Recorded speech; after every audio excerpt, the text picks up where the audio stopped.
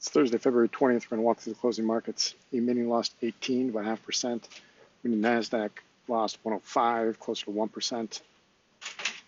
Euro stocks in the aftermarket is up 1, but they're actually down for the day at Eurex. FTSE Mid took a big loss at Italy. Item lost about 1.18%.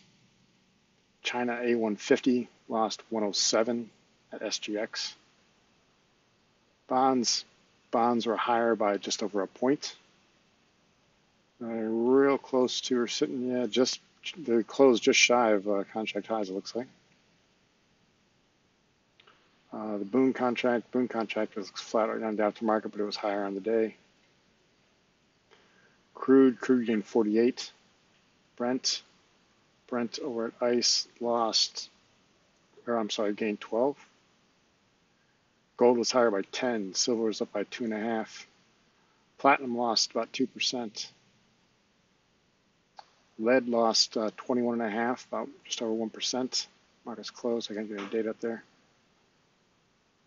Bitcoin spot at Coinbase is down 469, right about 5%.